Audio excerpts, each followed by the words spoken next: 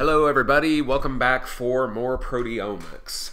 So this particular lecture is going to kind of pull together a lot of what we've already talked about, understanding that the whole purpose of our lab project this semester is to purify and then eventually characterize the enzyme tyrosinase. So we're really going to start talking about purification strategies in this lecture.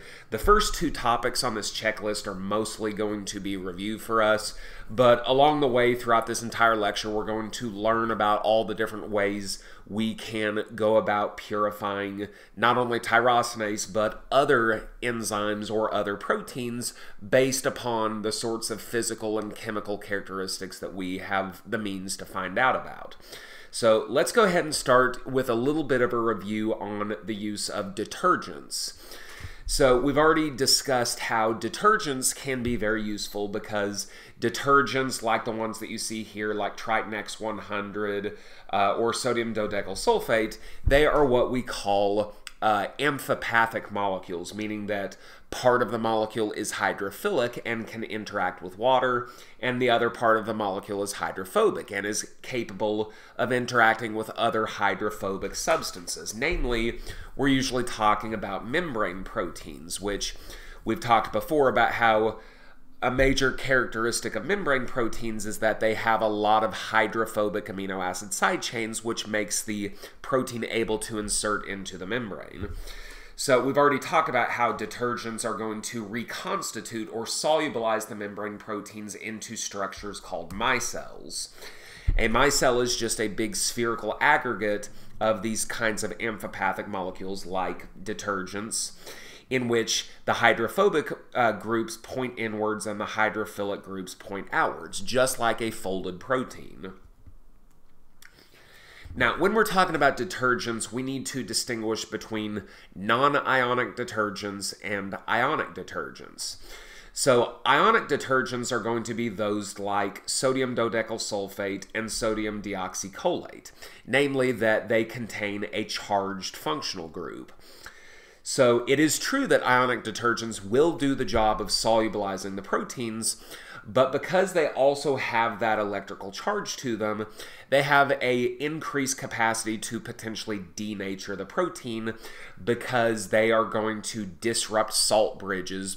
By that we mean the interactions between acidic and basic functional groups within the protein itself, and then also disrupt hydrogen bonds. So whether we're talking about unfolding a protein or causing a protein to not be able to interact with the water that surrounds it, like we saw before with ammonium sulfate, ionic detergents are very, very harsh in the sense that you're probably not going to solubilize your protein and also maintain its shape and function.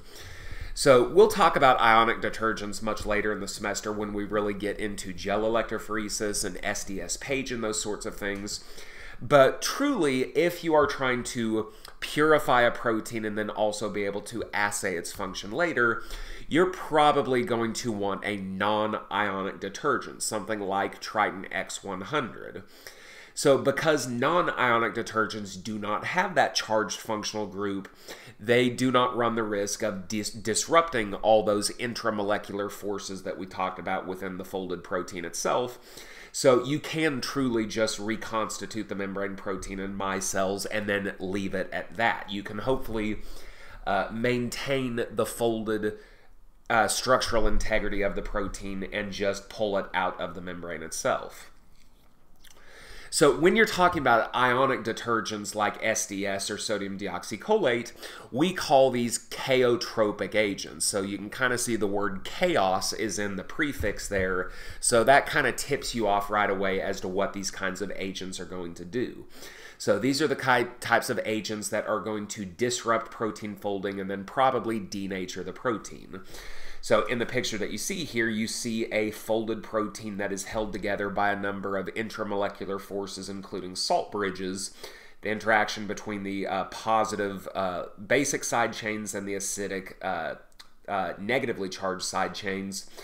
So with SDS, which has a negative functional group there, it can actually wedge itself in there and actually unfold the protein. And now the protein is actually coated with these SDS molecules, giving the fully unfolded protein an overall negative charge. And that is actually something that we can put to good use later when we talk about SDS page.